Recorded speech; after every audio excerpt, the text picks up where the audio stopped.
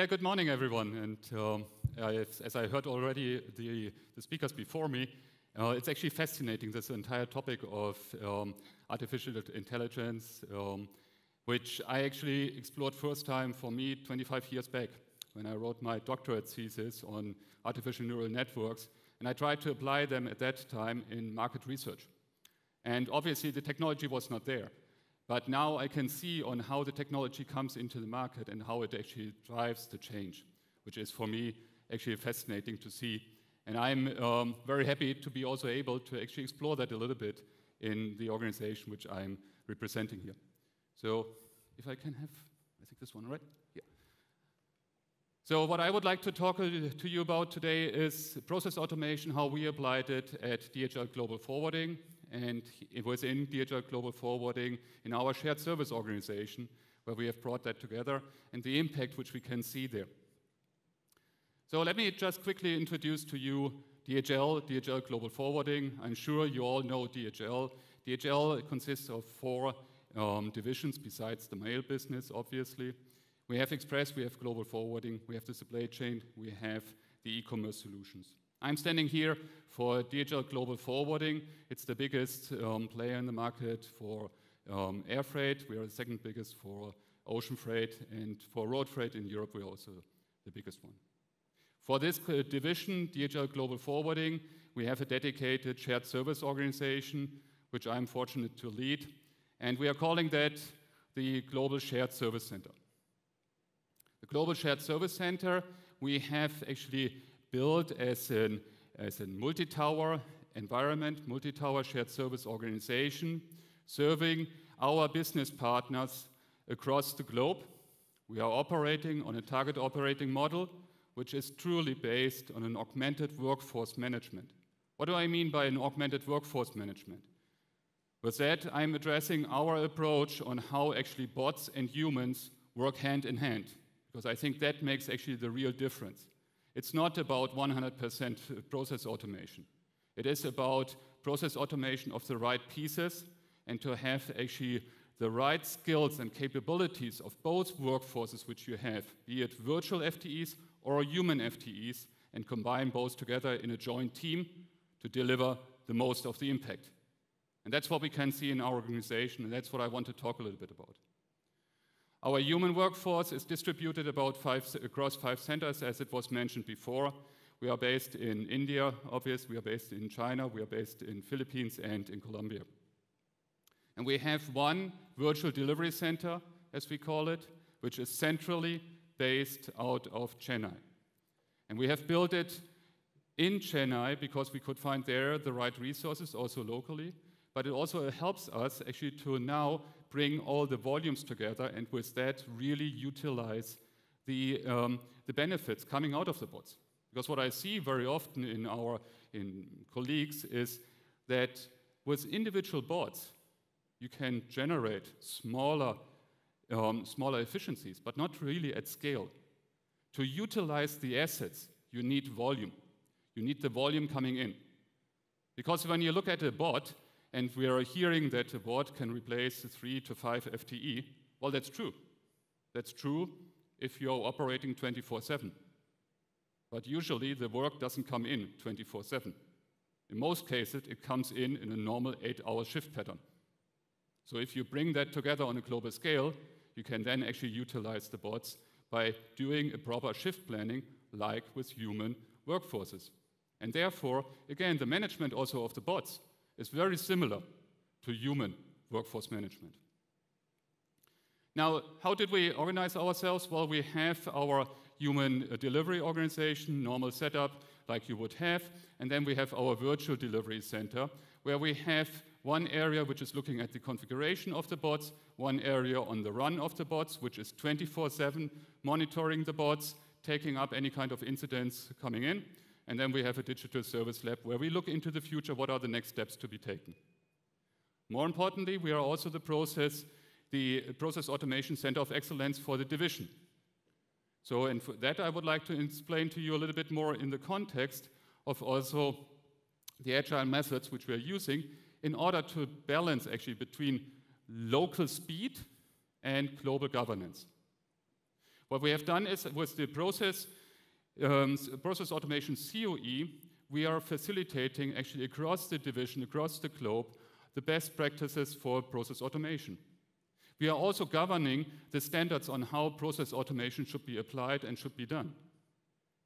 When you're then coming into configuring the bots, we can either, from the shared service center, provide that as a service to every country, to every business partner globally, or the countries can do it themselves, based on a configuration kit which we give to them. The configuration kit contains actually the standards, the instructions, and the datasets, plus also a development license of our bots. When they are ready, fully configured, they are coming over to the VDC again, centralized, where we run all bots. That allows us to do a quality check before they go in operations. And from there on, we can do then the production run of all the bots. All of that is then based again on our IT shared services within DPDHL, so we are leveraging the large-scale infrastructure which we are having in the basis. What we have implemented, and when we started with the whole journey, was the major point was about organization and process, not so much of selecting the individual vendor. We have come very fast to the decision that we will go for one vendor for our bots, and that is UiPath. And we have a strategic partnership with UiPath, which I'm very happy for now for the last few years, and we are progressing with them very well. But the major part for us was really to find the right process, how to manage bots, how to actually drive for the right projects for process automation. And with that, we have introduced our idea to robot framework, which actually clearly defines with different steps, different templates, different tools on how to collect the demand, to come from a demand, to go towards a configuration, do all your sprint runs there, come into delivery, and then, last but not least, if needed, also to delist the bots again. It needs to be a very structured approach, and it needs to be an approach which is clearly measurable and shows you the impact which you would have from a pipeline management down to a production delivery perspective. In the demand, it's always one of the critical elements is what kind of ideas should we go for, right? So we are applying here actually a classification which we called also ESOR. So what we start here is always with one question. Can you eliminate that process? If so, do it. Don't waste your time for a robotization or RPA. Can you standardize the process? Do that first before you can move on to further robotization. Can you optimize the workflow? Can you automate the process? That means automation within the application itself. And only if you have answered all of those questions, we go then into robotizing a process. And there we have then certain criteria which we check through to evaluate which of those ideas should go first.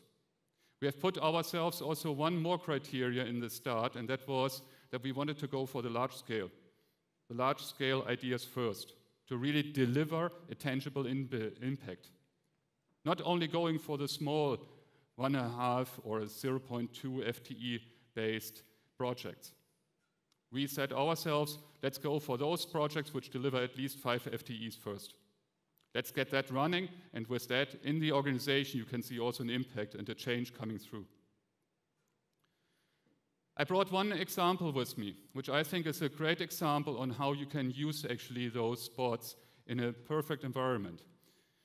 From my experience of what I've done previously also in a larger transformation of an operational platform, we had several years back the challenge that we had a mainframe system moving to a new application landscape.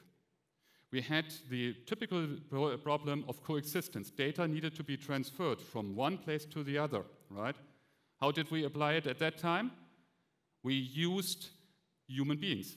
We used the shared service center. We built up actually literally more than 100 people just to do nothing different, looking in one screen, on the black screen as you have it here, and enter it into another new modern application.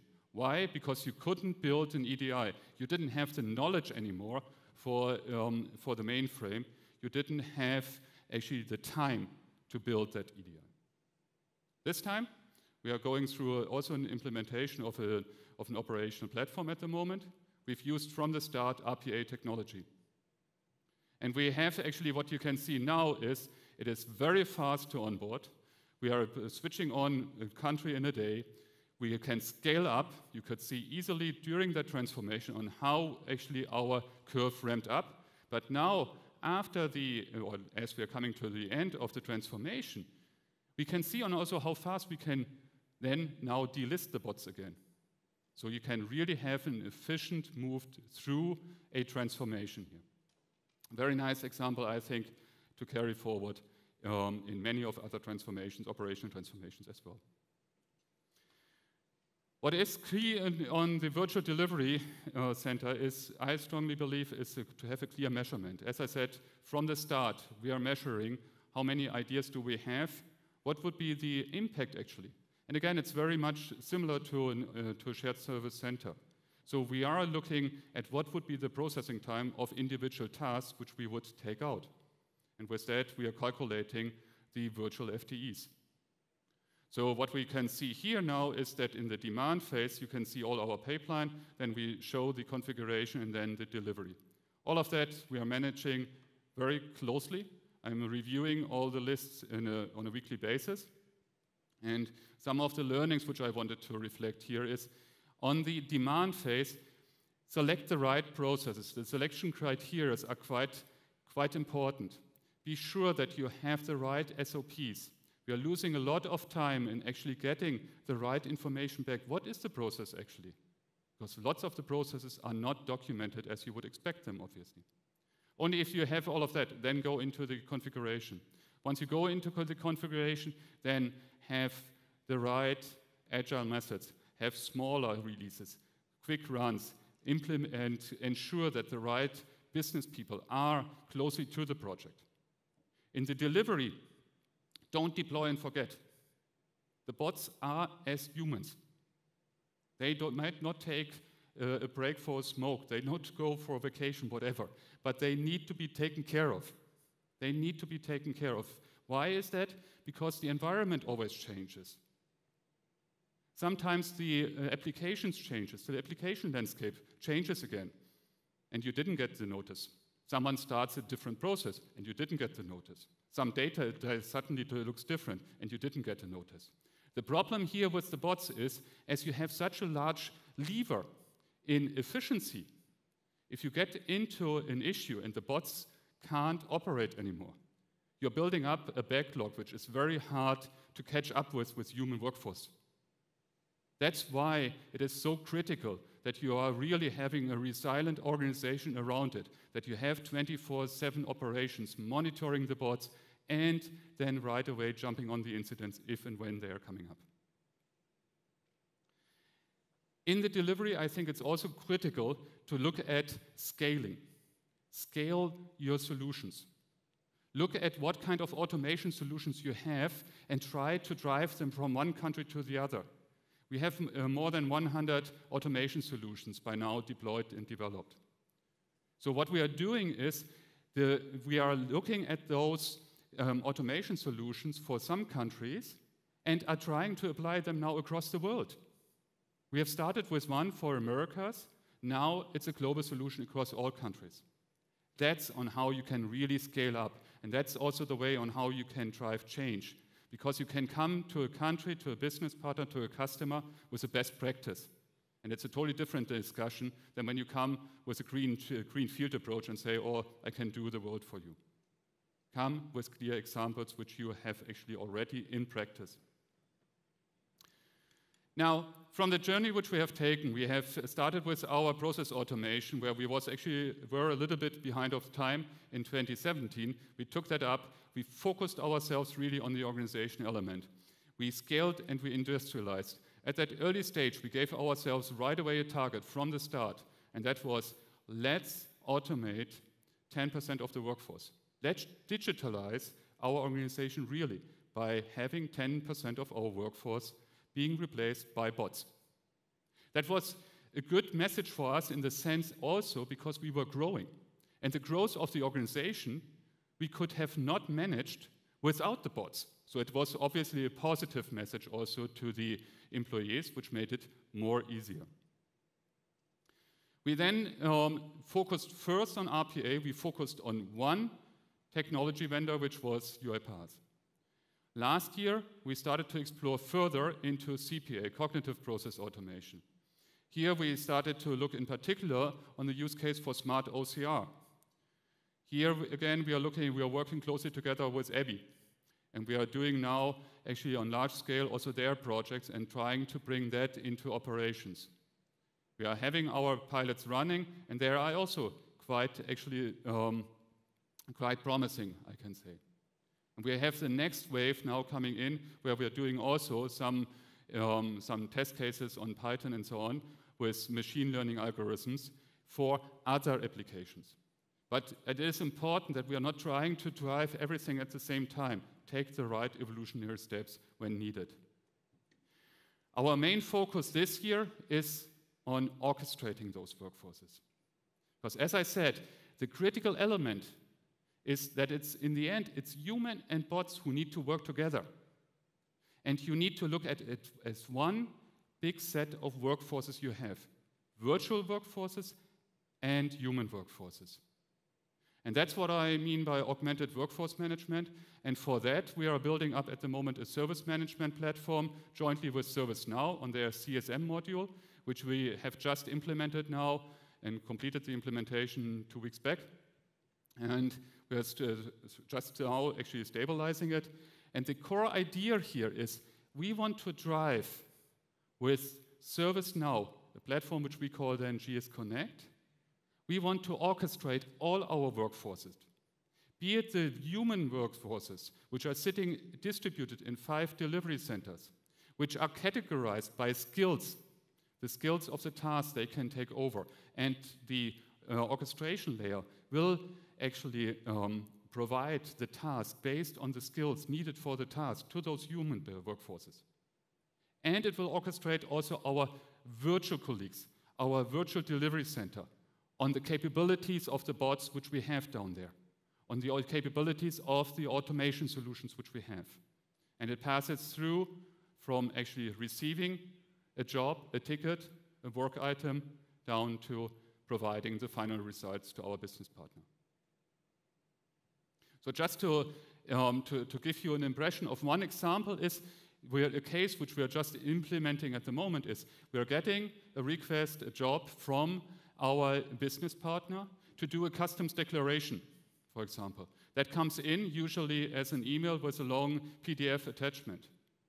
Now ServiceNow will first assign that to our bot based on Abby, which will read actually on smart OCR the documents. If there is a problem, then ServiceNow will address it right away to our human workforces to intervene. If that is then running smoothly, it will go further, and it will then actually hand it over also to the RPA bot on UiPath, which will then eventually actually do the data entry in the local customs solution, because you don't have EDIs for all those local customs solutions. And again, exception handling will be handled by humans.